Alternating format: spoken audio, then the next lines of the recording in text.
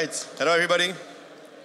Wow, only 17 minutes left. I hope I don't hit the bottom. So, welcome to this talk called The Age of NFT Capitalism. I just coined this term. I don't really know what it means. I hope it will mean something for you as much as it means something for me after this talk.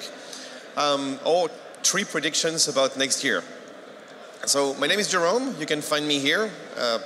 On most social media, I'm this guy. I run a game called Cometh, and I'm the president of Ethereum France, organizing HCC. It's a pleasure to be here with you all and seeing good events like this. We hope to do HCC again next year in July. Think about it if you want to make the move to Paris in July. We'd love to have you guys with us. I'm giving away space bars. I only have 1 left. So first come, first serve. And yeah, so we run a video game company. What does it mean? You should check it out. It's called Cometh.io. You can subscribe to our newsletter and get some stuff. We do games as NFT games or blockchain engine-based games. So what we like to do is run the engine of the game inside the blockchain and see what we can do with this. One cool thing we can do by running the engine of the game in the blockchain is connecting thousands of people together and having fun with each and every one at the same time.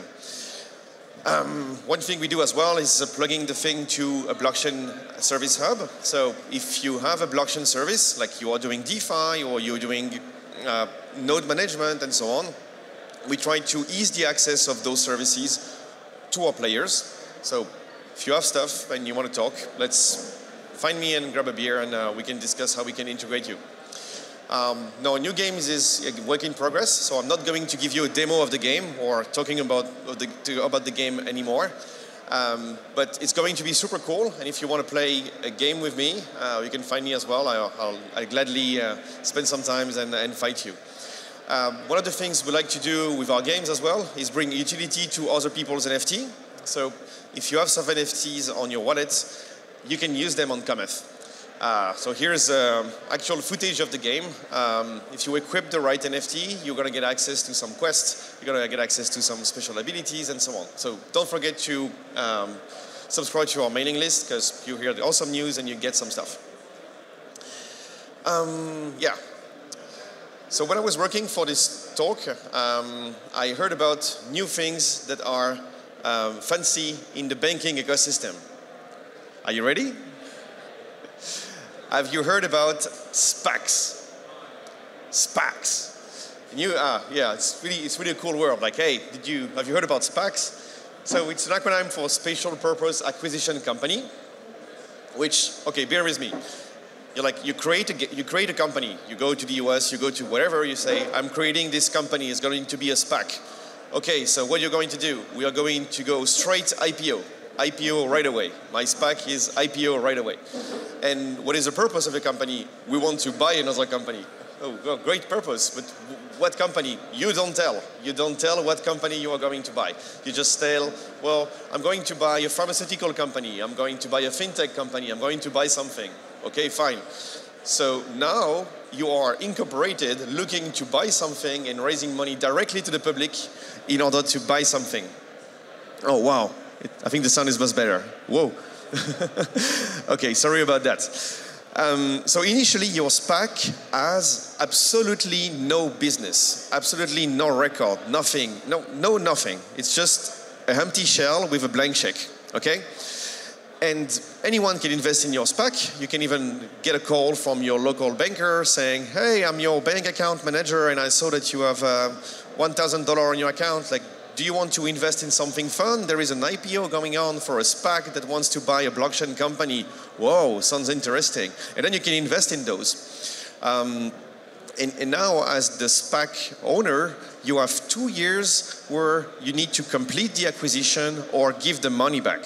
But for those 2 years, you're sitting on your money, and eventually you will announce that you are going to buy this. Yeah, and it's going completely crazy. You can even ask for the service of a celebrity to chill your SPAC.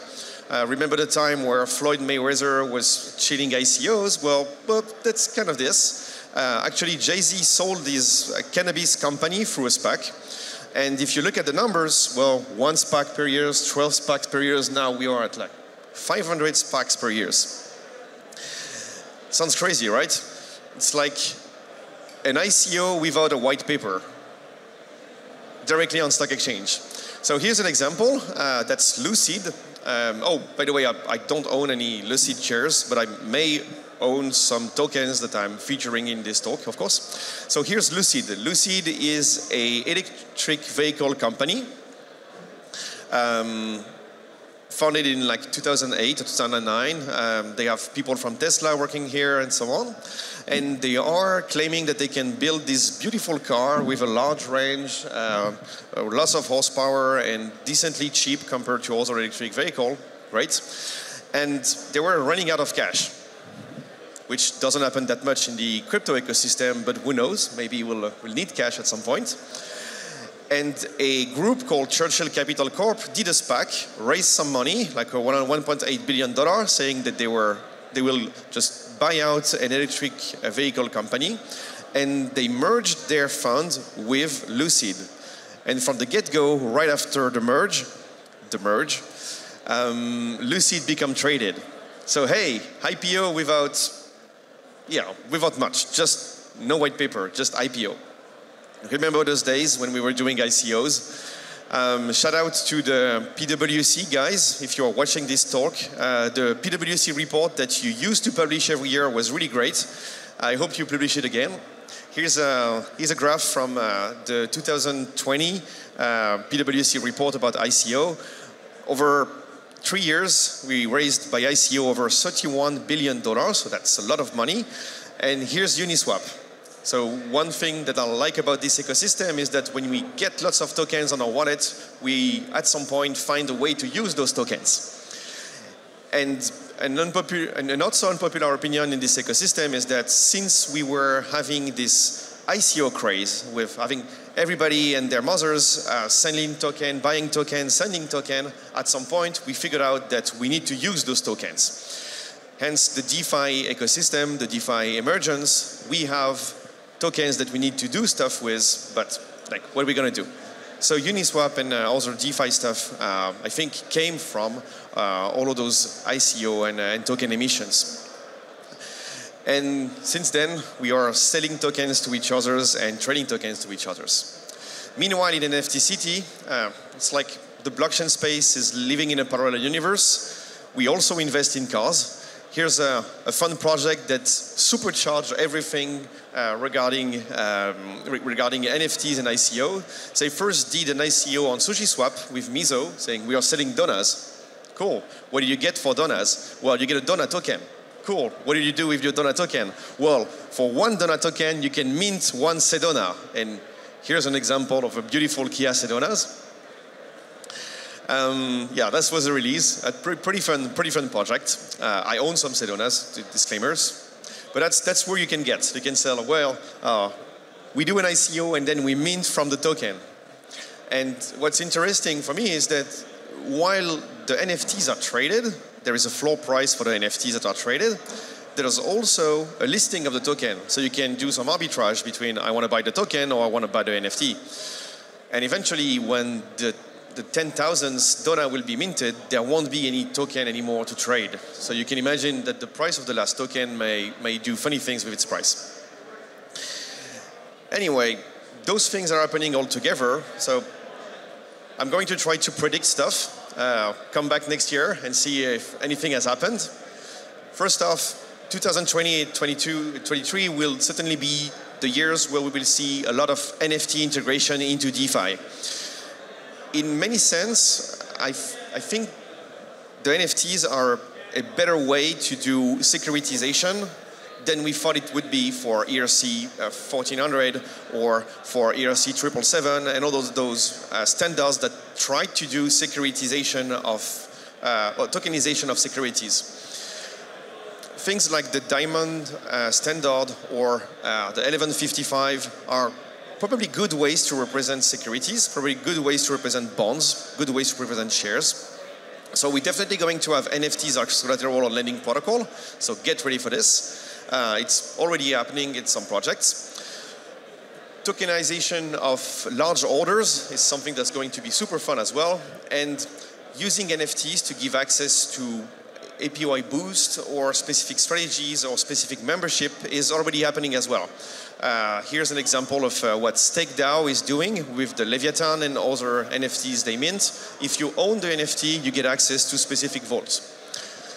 And right now we have 21,000 ERC721 smart contracts that have been deployed. And looking back, it's like 1,000 times more than what it was 3 years ago. So huge success for this. KYC tokens may be a good use case as well. Prediction number 2, we're going to have blockchain hostile takeovers. So 2 things that we can do with this. First, here's a recipe for TradFi migration. It may or may not work from a legal perspective, so you'll have to pay some lawyers to structure it right. But technically speaking, you create a company in a blockchain-friendly regulation environment, and you say, that's my blockchain fund, so here's the emission, just send me some money, do some KYC, ICO, back in the day style, you get the NFT. The NFT represents your share in the fund, and I'm collecting money because I will invest in blockchain stuff. On the side, you also create a SPAC. So you touch both the blockchain guys and the traditional guys saying, well, that's cool, I'm creating this SPAC to merge and acquire a major blockchain fintech. So you want to call your distributor is going to call people, your broker-dealer is going to call people, and you're going to raise some money for your SPAC. Now, your SPAC is technically listed at this stage. Your NFT fund and your SPAC get together and they acquire, let's say you take a majority stake in Lido, or take a majority stake in Curve, for example, good project that you want to invest in and bring to the public. As a majority stake owner in the DAO, you now control the DAO, and you can declare this DAO a publicly listed company because you actually have the SPAC for doing that. So let's hope we see that happen, because it's going to be tons of fun. But you can also do it strictly in the blockchain space, saying I'm emitting some NFTs, and with those NFTs, we're going to buy some DAO's token. Oh, and by the way, I can also participate to this NFT emission by just sending out the DAO token. So now you are actually becoming a lobby for DAO token owners through the NFTs, of course. And yeah, 5 minutes. Last prediction. We've tried to do DAOs, and many people are trying to do DAOs well. Some people are doing it well as well. We had the Daoist conference this week. It was awesome as well. But voting is painful, and tracing who owns the tokens and how the token is moving, while also providing liquidity for the token, is really complex. NFTs is a way to make your DAO work a little better, because you make the membership or the stake in the DAO based on the NFT. So it kind of switched the model to things that can be a little bit more efficient and better for the structuring of a project. Example, as an NFT-funded company, you can say that the NFTs you emit are the assets you are building the infrastructures for. So you're selling NFTs that are beautiful, that are cool to wear, cool to show on Twitter, but also that have utility in an infrastructure that you want to use. Here's the example of what we try to achieve with our game studio. We do some initial funding with NFTs. We represent game assets with those NFTs, and we bring premium features to the NFT holders. And then those NFTs are usable from one game to another. Hopefully they retain some value because of the usage you can do with it, and they are a form of license rights over what the studio is producing. And that's it for me. Thank you for listening.